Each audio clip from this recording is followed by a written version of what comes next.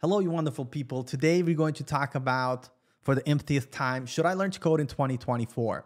And if you search anything around this video on YouTube, or topic I should say, you're going to find things like, is learning to code still worth it? And the thumbnail would be, don't waste your time, that it's over, like that's it, there's nothing left. And the thing is, I think what you need to do is you need to understand that there's a hype cycle that's happening right now that is really, really off the charts. And what I'm going to tell you, there's a lot of people on YouTube who are YouTubers that want to get views, they want to get the clicks, they're going to make content around things that are dramatic, they're exciting. You know, it's over, you're all effed, like whatever, don't waste your time. But the truth is, you have to kind of stop and think about why certain things or certain people would say certain things. It's because it drives traffic to my channel or their channel. I'm going to get a lot of views. I'm going to make a lot of income on YouTube, right? I'm a developer. I don't make any money on YouTube. I don't really care for it, but I do want to kind of find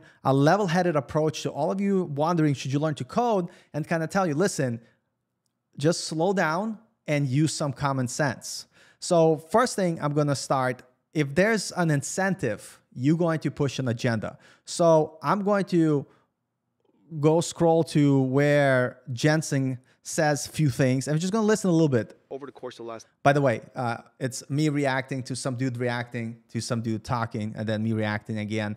Interesting.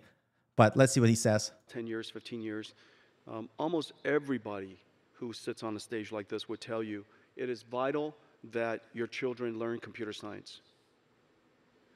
Everybody should learn how to program. And in fact, it's almost exactly the opposite. Oh my God! Did you hold on a second? Did you see the smirk? It's almost exactly the opposite. Look at that! Look at that! Look at that! And in fact, it's almost exactly the opposite. Look at that smirk right there. Hold on. He goes like, marketing speak, smirk. You know, let's keep that in mind in just a second. It is our job to create computing technology such that nobody has to program, and that the programming language is human. Everybody in the world is now a programmer. This is the miracle. The funny thing with that statement, even if it was true, it's not true, is that does even everybody want to be a programmer? You know what I mean? Like everybody in the world wants to be a programmer. He talks about a lot of stuff about like having domain knowledge and everything like this. But here's the thing. He is creating a product that he wants to sell, and he wants to hype it up. Why do people want to hype stuff up? Well, because when you talk about hype, you know, like back in the day, like before iPhone came out, like way before the iPhone, we used to have like AT&T, I think, and like the future is, and they show like these cool devices that never came to fruition. It was just a hype to market and to build excitement. And if you take a look at NVIDIA, yes, they're growing, they're going insanely fast. And I'm going to say, buy some NVIDIA stocks. I mean, I don't know, like I'm not a financial person, so don't listen to me, but I think they're doing pretty good. A funny story that makes me depressed, I will tell you later, close to the end of the video. But here's the point, is that he has a job to do, and it's to get more people to invest in his company, both from buying stock and from using his services and his products. So when you hear stuff like this, where someone says it's going to take all the jobs, all this is going to happen, right? You have to understand that there is a little bit marketing speak, marketing talk. Before I take a look at what the rest of the things that this guy was saying, you can watch his video, just search learning to code, still worth it. But he talks about his thoughts, and you know, he gives it like in a couple of years, maybe there'll be a product, but even he admits, Volo, that we're not there yet. But a couple of years, I don't know, I call suspect. And then he talks about best way to learn, talking about, let me share the screen, like, and then he talks about, you know, best way to learn here, where he says his thoughts, don't go to college, you know, do self-taught route, use ChatGPT, whatever. And then he talks about, you know, some of the best ways of learning to code. And then he talks about why bother, what's the point? So the whole point that I want to say, everybody has an opinion. And so what I would say is you have to learn to be able to tell the difference between hype and difference between reality. I talk to a lot of software engineers day to day. Nobody is worried about their job being replaced with AI. If I were to worry, I would worry about a person who utilizes AI tools to be more productive, to get more done, they will replace a developer who, let's say, is mediocre, not putting any effort and not knowing how to use these tools to be productive. That I could see, but AI by itself is not going to replace developers anytime soon. And maybe you could clip this and then tell me I was wrong, but I'm still glad that I'm continuing to learn to code and continuing this journey. But just so don't listen to me because I'm some random dude on a YouTube with opinion. There's a lot of people have opinions. I would definitely suggest check out channels like Primagen, right? You know, see what he says about development, or find people that actually have a more common sense approach talking about the reality of, you know, what this means.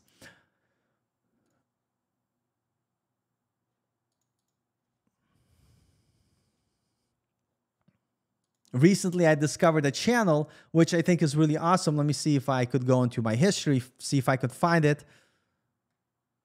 Yes, how to create AI influencer for free to Jesus Christ. What are you watching, Paul? This is ridiculous. Anyway, before my history and my recommendation get me in trouble,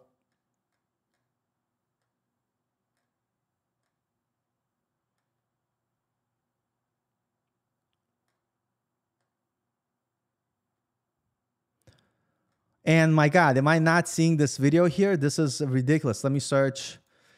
Is AI going to take all of our jobs?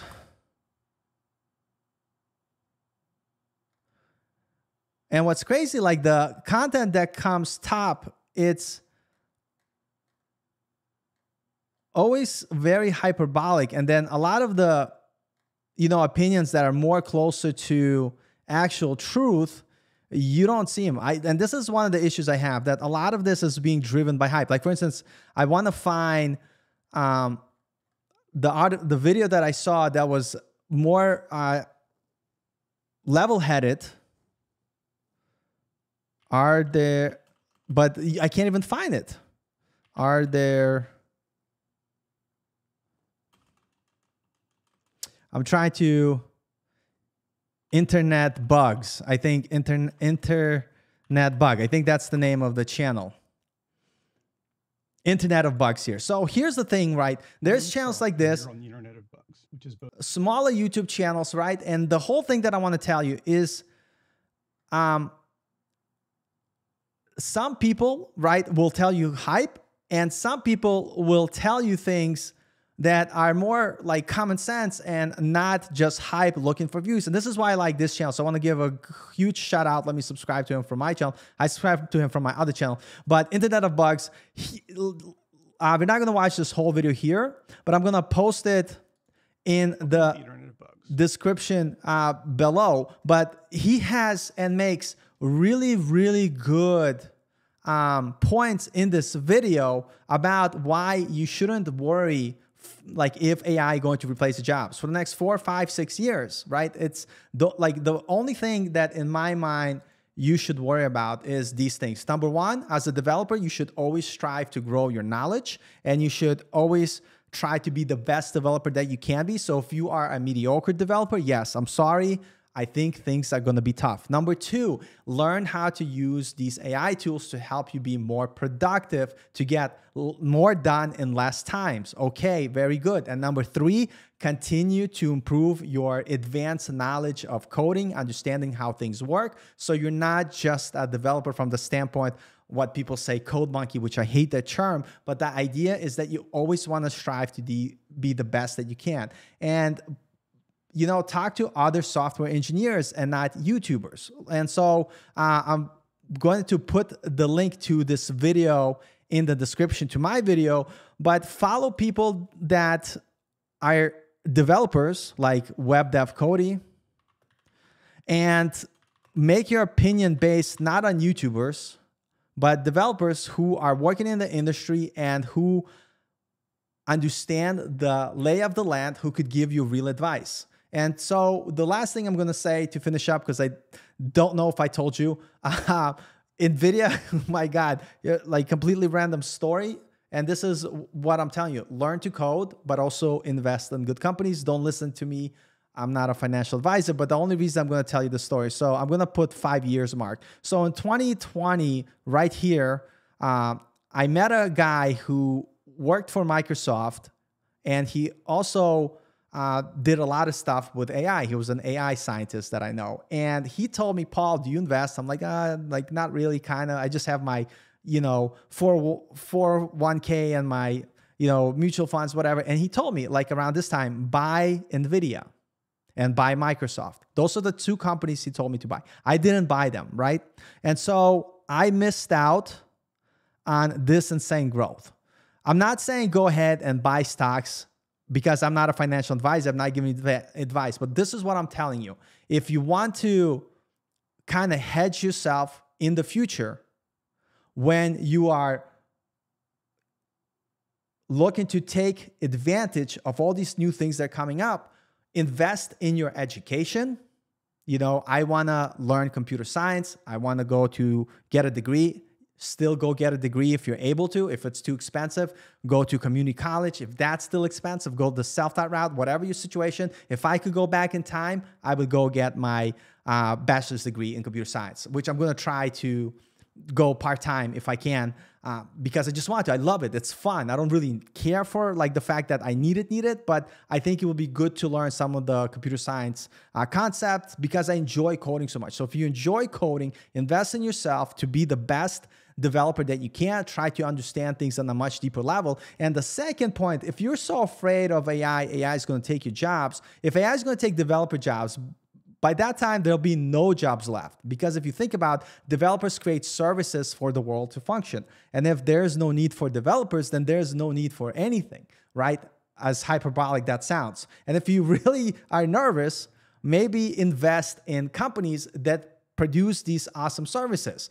That you will be like, if NVIDIA is going to take all the developer jobs, let me invest in NVIDIA. At least that way I'm going to make my money through investing in the companies that are going to replace us. But I think the truth is somewhere in the middle. And I think the best thing we could do is be responsible and try to get points of views from all sides and use our critical thinking to make that decision. So if you made it this far, I thank you, because this was the most ridiculous video probably you've seen. And the second thing I'm going to say, I just have an opinion, just like every person on internet has an opinion. You have to understand that even you have your own opinion, but you need to try to filter out reality from hype and make your best decisions. Based on what I see from the people that I work with, I think going into a profession which focuses on software engineering, building software, I think it's still a smart move. If anything, you're still teaching yourself the language of technology. And the more technologically inclined you are, I think the better off you'll be going to the future. But with that being said, if you hate coding and you don't want to do it, I totally get it. There's plenty of other jobs you could do, like being a plumber, being a contractor, being an engineer like that designs bridges, right? Being a school teacher, all those are valid options. The one thing that I see a lot of people think of software engineering because they just want to figure out how quickly can I make money the fastest way possible. If you're just thinking of getting money as quick as possible, software engineering is not for you. It takes time, it takes hard work. But with that being said, thumbs down, thumbs up, trash talk in the comments, I don't care. I love you all anyway, and I'll see you in the next video.